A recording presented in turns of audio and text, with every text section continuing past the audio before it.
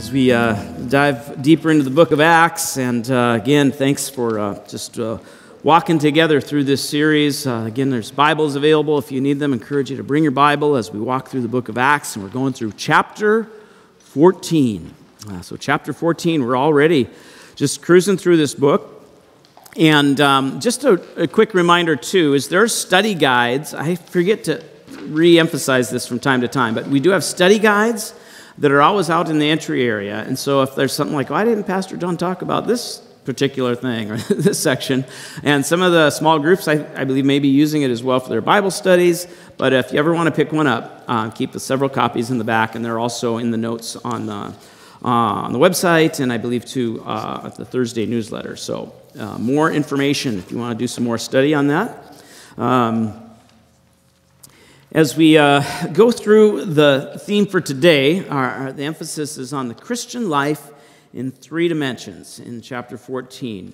And if you think back the last couple of weeks, or just last week, we went through two full chapters. It was a lot, 12 and 13, and there was kind of a big corner turned as Paul and Barnabas are venturing out and bringing the good news of the gospel to all the earth. And all languages, all people, Jews, Gentiles. And this is just awakening is happening, and there's conversions, and this man, a centurion of all people, is converted and comes to faith in Christ, and there's some persecution as well that's being faced, and even imprisonment and miraculous escapes, and we see now that Saul, or Paul, and Barnabas are undeterred, and they are traveling. They are on these journeys to the region of the world that they were living in and bringing the good news of Jesus. So journeys, traveling. Okay, that brings us to our question of the day about traveling by car. And to think about, I guess this is, as we think about Memorial Day, and they call it the unofficial start of summer, right? And everybody's jetting off somewhere perhaps for the weekend, or a lot of people are, and talk about all the AAA gives their statistics on how many will be traveling this year, more than last year, of course, and all that. But, you always got to be careful out there on the road, just letting you know, as if we don't know that. But the question was, have you ever been in a car accident? And then, was it your fault or the other person's fault? And I have three instances where it was clearly the other person's fault. No, I was thinking about this, and a couple of them came to mind. One was actually my first job out of college was being an admissions counselor for this small Bible college I went to, and I was going down to Vancouver. So the college was in Seattle, and I was going down to Vancouver, Washington, and it was on this wet road. It was very wet. See, it was the road's fault. And I was driving and going down this ramp, the exit ramp, and let's be real here. I didn't put on the brakes quite soon enough, and I had to stop. It was a little bit of a sudden slowdown, and my car just stopped just in time, but it just barely tapped the person's bumper in front of me. And all I remember seeing, it's kind of comical, but kind of sad too, but this woman had like a cup of coffee without a lid, and all I remember seeing was the cup of coffee went up. And she stormed out of the car and just poured the rest of the coffee on my car. And I go, oh man, I'm going to jail. I'll probably never drive again. It's over. And actually, we exchanged, the information, but never heard anything of it. So, just nothing happened. Okay. Second time, these are a little more embarrassing, but when we lived up in Bremerton, and we were driving out of our very narrow driveway, backing out from my garage, and my wife parked the car right where she was supposed to, but I wasn't paying attention, and I barely backed out into her car. But it was Allstate to Allstate insurance collision, so that was okay. It worked out. Well, it dings your insurance, but it got fixed. And then the other time I was this was down in Southern California, in Irvine. We were at this park, and it wasn't my fault. It was these planter boxes that had gotten planted there, and right when I was leaving, they must have put it there right when I was driving out, backing up, and it was just high enough to hit our minivan's back window, and I backed up, didn't see it. It was just right at that level. It was like in my blind spot or something, right? It wasn't my fault. And backed up and just shattered the window. All the kids were in the car, and shattered the back window and spooked us, but everybody was fine. And now on a more serious note, Kelly, our Facebook host, thanks Kelly for hosting our people online there too. She gave me a huge rundown. I can only give it a little snapshot, but she was driving in back of a school bus. And you know how school buses stop, and then they stop again, and then they stop again, and stop before they should stop, you think, Well, she said this is real honest, true confession here. She was texting and driving, and ding, hit the school bus, or the car in front. Anyway, I can't remember all that she said, but anyway, it was like, my bad. And she even admitted, the guy that was an attorney that was nearby, she admitted, I was texting and driving, it's all my fault. He goes, never say that. Anyway, but Kelly's, bless her heart, honest as honest could be, right? And anyway, nothing ever came of it because it just did the cash, paid for the car. It wasn't the bus that was dinged, it was the car in front of her. Anyway, but anybody else have any moments like true confessions like Pastor John? Or I know some have probably been through, and I know I've talked with a few of you who've been through some life and death accidents. That's a serious matter. But anybody else resonate with that? Car was totaled. Yeah. Like, yeah, one way another car was due, went Highway 12 in Wisconsin. Okay. And the car was right in front of me, and I didn't see it coming. My glasses flew, my purse flew, and when I say this guardian angel, a woman came, took me, set aside. Wow. Called a friend of mine, called my mom. The other guy says, I admitted it. I didn't know where I was going. It was from Minnesota. Turned right wow. in front of me. So just totaled your car, huge collision, but you were I was fine. unscathed. Yeah. Wow. Okay. I didn't see a stop sign. You didn't see it. See, they popped it up right in front of you. Got T-boned by a big, huge county maintenance truck. Ouch. T-boned by a county maintenance truck. Station wagon became a compact. Ouch.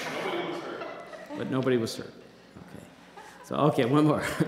It was a dark, rainy night. Dark and stormy night. Backing out of my brother-in-law's trash can, driveway before daylight, I backed into his trash can.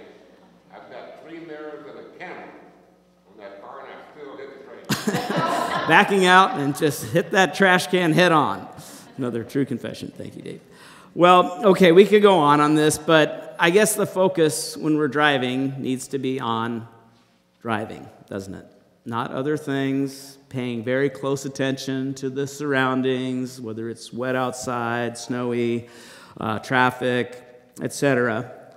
And let's all admit these phones are from the devil, okay? Especially when they are used while you're driving, and we got to all remember that, to put them aside, and don't let Satan tempt you to text and drive, okay? Let's just say.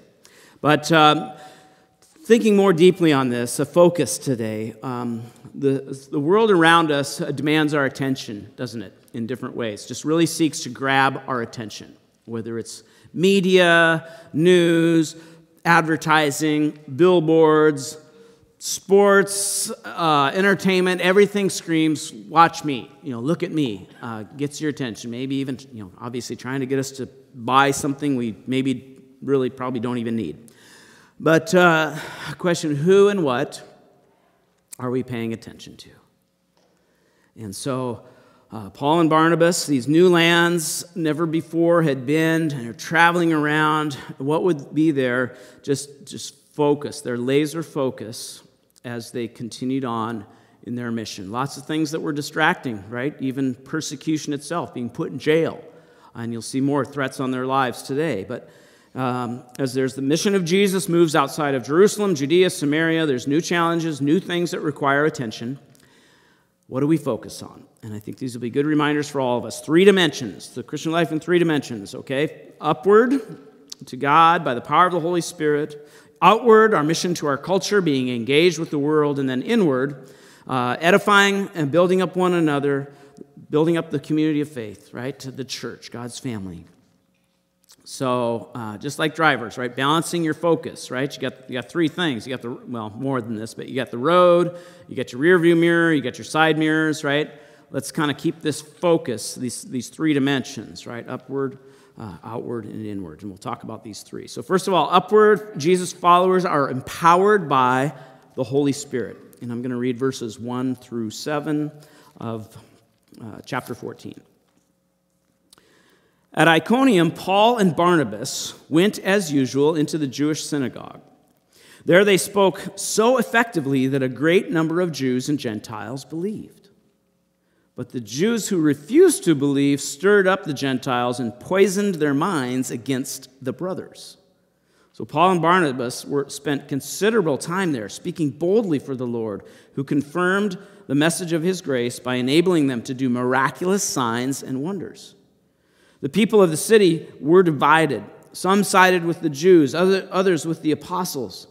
There was a plot afoot among the Gentiles and Jews, together with their leaders, to mistreat them and stone them. But they found out about it, and they fled to the Lycaonian cities of Lystra and Derbe and to the surrounding country, where they continued to preach the good news. And this context of this chapter 14, as it starts, is set with the previous verse at the end of chapter 13, where it says the disciples were filled with joy and with the Holy Spirit, even in the midst of the persecution that they'd faced in the previous region. Okay, filled with what? Joy and the Holy Spirit. And that's what led them down then into these next areas. They go on to Iconium, to this city. And they, as usual, in verse 1 of 14, it says they entered the Jewish synagogue. That was normal. They spoke then to the people. They were speaking to the audience that they knew and speaking in such a way, too, as the word got out, both Jews and Greeks believed.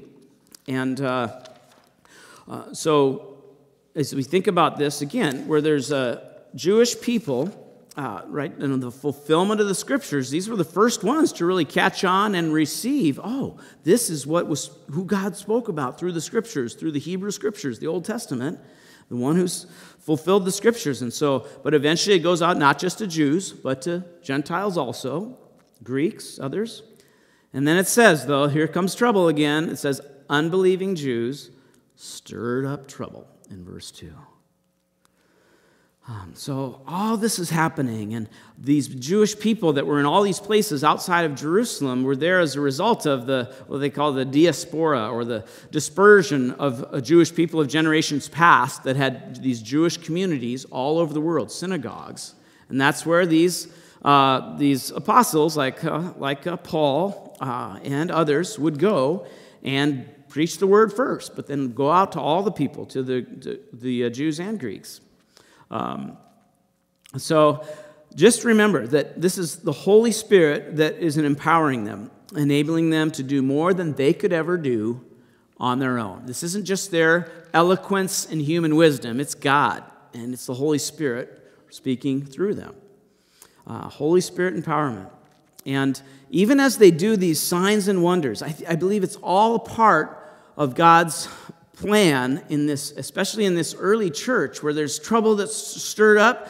So God says, I'm going to work even greater things. They're going to preach, they're going to speak the message of Jesus, but I'm also going to enable them to do these signs and wonders that we saw. They spent considerable time there, even in the midst of the stirring up of hatred and anger against them.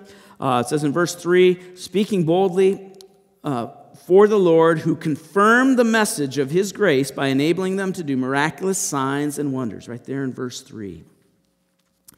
And why was that? Well, always remember there's a purpose. And the purpose of these signs and wonders isn't for their glory, for anyone else, other than pointing people to faith. And God used this time and this high tension-packed time and gave these beautiful signs and wonders of healing to point people to the message of God's grace in Jesus. No, nothing else, no one else. And just we confirm that. I mean, even in Jesus' words in John 15, we remember that the role of the Holy Spirit, yes, is to point people to Jesus. In John 15:26 says, when the Counselor comes, whom I will send to you from the Father, the Spirit of truth, who goes out from the Father, he will testify about me. So that was the promise of the Holy Spirit, that he would testify and tell about Jesus. And again, this message was sometimes received, sometimes not. And it went to all people, not about ethnicity, not about nationality, but it's about faith. And Paul and Barnabas, they're smart, they're careful, they're thoughtful, they use practical wisdom, and so when these heavy death threats come, sometimes they stick around for a while, but also sometimes it's time, and God points them, go in a different direction. Okay, it's kind of that, wipe the dust off your feet there and move on to the next town, even as Jesus did. Going in a different direction, using wisdom and trust. Just not going to stop them from preaching, they just move on. So just again, think on that thought. The Holy Spirit is empowering these first believers, enabling them to do signs and wonders, things that were beyond them, beyond us. And I want to pause there for a moment as we think about Paul and his followers moving on. But think about the Holy Spirit's empowerment in your life. And you might think, well, Pastor John, I've never performed a miracle, or maybe you have, or I don't know if there's anything that dynamic about me, but there is. And we point out oftentimes people that we look out in our, whether it's in our own community or in the world, and we think about people that have really amazing gifts, right? Maybe there's someone that you've heard that's just a great, a motivational speaker type of person. You've heard them, or an author that you've read, and you think, wow, they're just super gifted. Authors like Max Lucado or others that can just write like nobody's business and just really powerful stuff. It's like, wow, I could just sit and listen to this guy all day and go to a conference or something like that. Or there's other people with gifts of like athletic abilities, right? You name the sport, there's always somebody that rises to the top, right? Natural ability, and they've worked hard at it, and it's like, wow, I'll never get there. And we can always point out musicians or other people that think like, wow, God's given them all these gifts and abilities. But all of us, you and me, all of us have gifts, have talents, have abilities. And remember, a person's like natural gifts and abilities, even those people that seem to have everything, they only can go so far. And let's admit it. I think, Drew, you've been in tennis, just wrapped up your tennis season, right? And he was the district champion at Newburgh High School and made it to the state tournament. I think about others, too, that have been competing recently. We've got several kids from our church here, the Smiths, and some of those guys in the state tournaments and stuff like that, Davy Sanders. But there's always somebody a little better, right? There's always, you can rise to the level, but then you always meet, and this is in the pro life too, wherever you're at, right? There's always somebody, oh, man, rise up. So, and even that person's natural abilities will only take them so far. Even that great kid that won the state tournament, right? I don't know, is it over now, the state tournament? Who's the kid that won the state tennis? Sophomore from Lincoln. Well, there's somebody better than him out there, right? Great player too, right? So, but when we, as Christians, whatever God's gifted us with, our abilities, as we trust in Jesus, repenting of our sins, believing that Jesus died, He rose again, and believing and trusting that as I trust in Him and as I believe, that gift of the Holy Spirit is in me, taking up residency in me, enabling me to do things outside of my own ability, and takes your own abilities and multiplies them, right? To give glory and honor to Jesus. However great or small that might seem in the world's eyes. Everybody's important. Think about this. Now, so I'll pick on Chuck for a moment here. So this is a little commercial for Chuck and his audit team, okay? So, that's a glorious position to be the audit team, isn't it? Everybody wants to be on the audit team, right, Chuck? Administrating stuff and looking at numbers. I hate to turn people down. He's got a waiting list of people that want to be on his team. No, seriously, do you still need people? Do you still need people? You bet. Okay. So there's an example. Well, okay, it doesn't seem all glamorous, just kind of sounds boring, administration and stuff like that. But, well, it's a gift, an ability that God's given you. And when you put it to work for God's kingdom, it's a spiritual giftedness, right? And the Holy Spirit takes it and we use it to serve Jesus. All the stuff that people do, that you do here at Community of Hope that are like an audit team behind the scenes, what if it wasn't there? What if all these little or big things weren't there? Everything kind of disintegrates, unravels. So when the Well, that's the power of the Holy Spirit, and that's how those gifts can become just used for the kingdom purposes and multiplied as we invite him in. So I want us to remember that as we think, oh, Paul, Barnabas, all these great super-duper superstars of the faith and miracles and signs. Well, that's the Holy Spirit in them. That's the Holy Spirit in you. And God uses all those gifts. And just praying that God would make us the kind of church that truly engages with the Holy Spirit. Great things, miracles, signs and wonders that can be done, or sweeping and vacuuming and prepping the place for worship the next morning or something like that. Whatever it is, it can be used for God's kingdom purposes. Okay, so there's our first segment, upward, empowered by the Holy Spirit. Secondly, outward, Jesus' followers are engaged with the culture. And I'm going to pick out a few sections of verses from verses 8 through 20. So if you have your Bibles open, you'll see that they are moving on in Lystra. And there's a man, it says, who's crippled in his feet, lame from birth, had never walked. Listened to Paul as he was speaking. Paul looked directly at him, saw that he had faith to be healed, and called out, "Stand up on your feet." At that, the man jumped up and began to walk. God's using, again, these gifts, these signs and wonders to direct people to Jesus. And I think as they go from town to town, remember this, the gospel of Jesus is beyond adaptable. Okay? It relates to people and cultures of all time.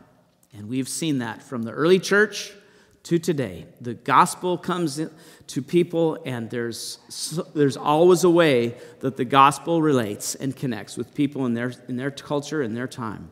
So this miracle is performed, this man is healed, able to walk now, and that's what happens when Jesus' followers come in contact with others, miracles. And that greatest miracle of all is the miracle of faith, as they come in contact with the culture and the world around us. And may God use us too, to being able to use that, by his Holy Spirit, to create the miracle of faith in the lives of others.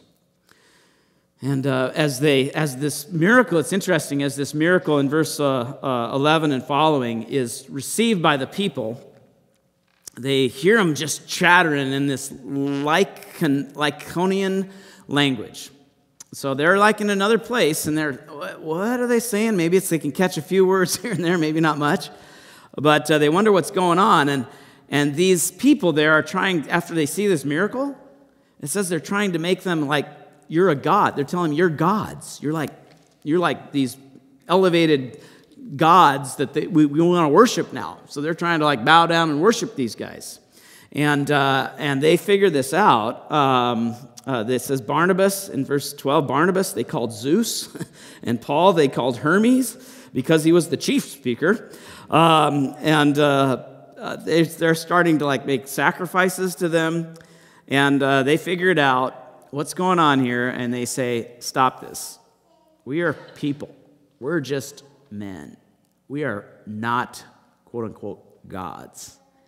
And this is a very different reaction if you remember the sad story of last week where the King Herod of the day was like receiving it, like, oh, King Herod, you're a god. And he, instead of saying, no, I'm not a god. He liked that. And what happened when he just received that and like believed, what do they say? Believe what's written about, believe the press. Anyway, believe what's written about, yeah, I am a god, and well, he died really fast in a horrible way. So don't ever say it, you're a god. Let's just say.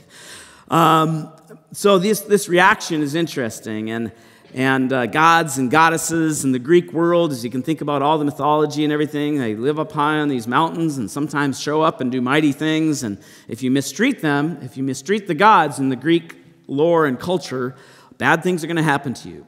So they're just doing what this culture seems to think they should do. And Paul points them, saying, no, we're not immortal. There's one God. And they continued in verses 15 to 20 to preach about this one God, this God of heaven and earth. So culture engagement and seeing that wherever we go, people are coming to faith. Jesus followers worshiping the one true God of heaven and earth. And We wish we would see all these events unfolding and think, oh, it's just great and everybody's coming to faith. But again, challenges that they're faced. In verses 19 and 20, we read, "Then some Jews came from Antioch and Iconium and won the crowd over. They stoned Paul and dragged him outside of the city, thinking he was dead. But after the disciples had gathered around him, he got up and went back into the city. The next day, he and Barnabas left for Derbe." So, miraculously surviving persecution. They thought the guy was dead. Can you imagine if huge boulders, rocks were thrown at you in this way to kill you, and they leave the guy? Yeah, he's dead. And then, well, again, that's God working.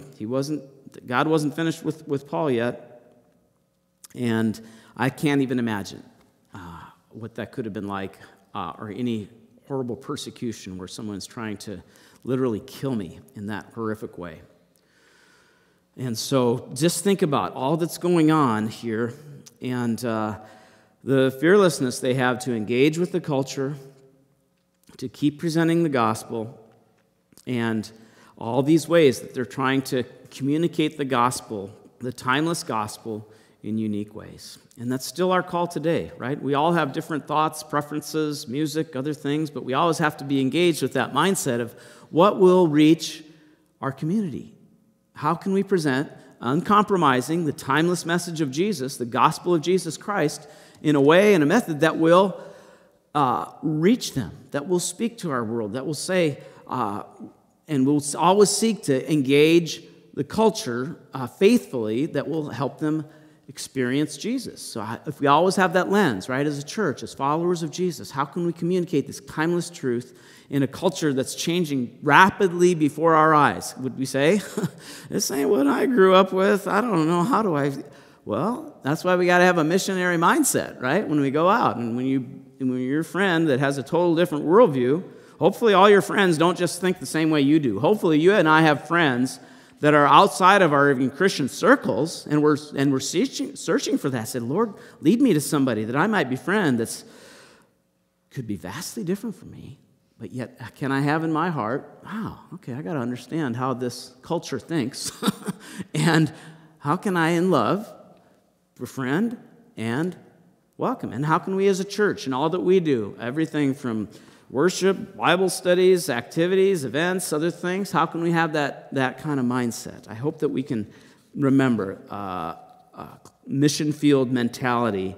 It's other countries, and we support that in places throughout the world, but it's right here too.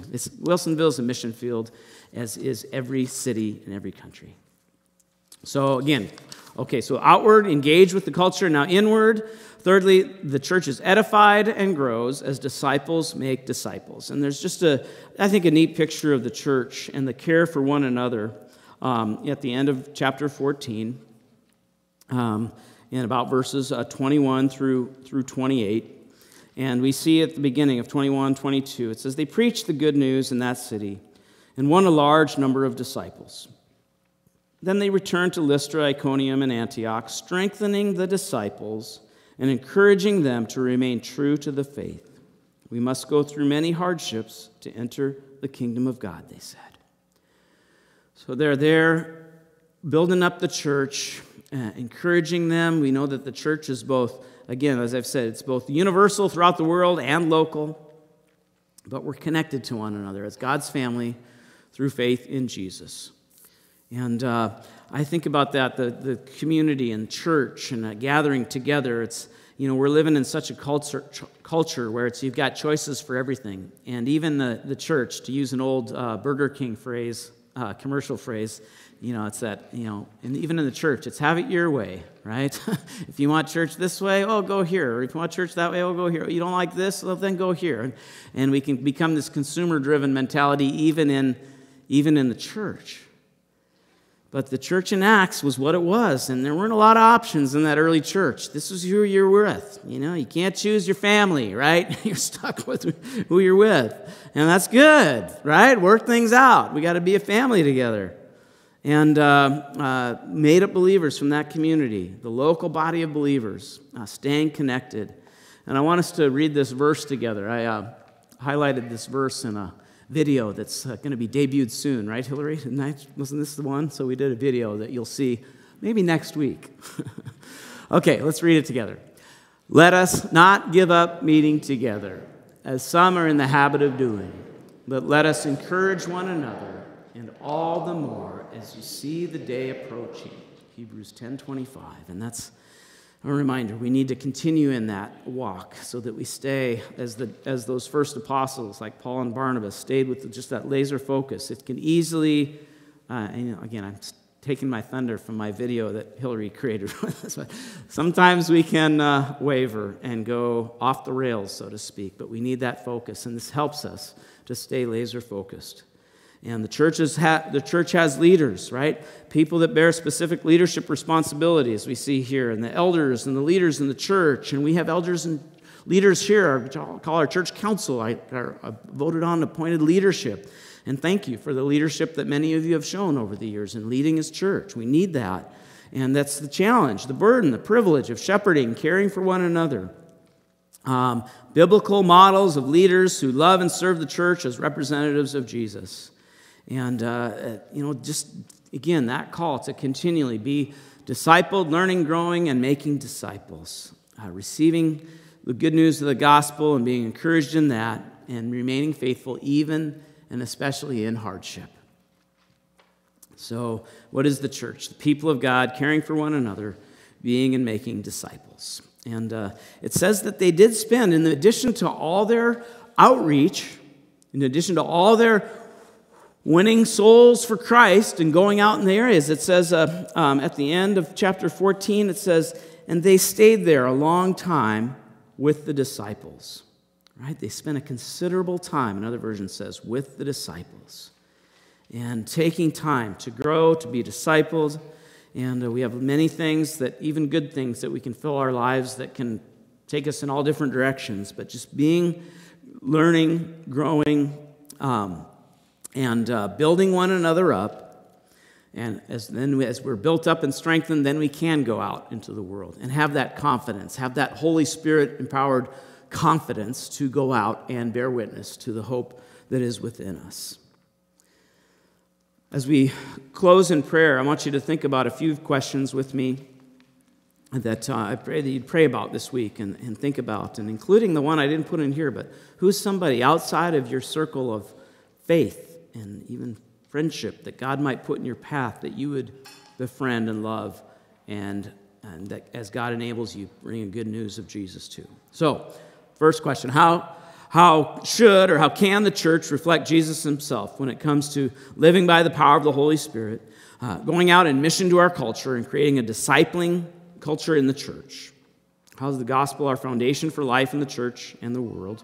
So just reflect on that and think about that. Secondly, how can we help each other have fresh eyes when it comes to engaging our culture with the gospel of Jesus? I'd love to hear, how can we do this in unique ways that are faithful to the gospel, but reaching out in love? And then thirdly, pray that God would shape us into a truly Spirit-reliant church, right?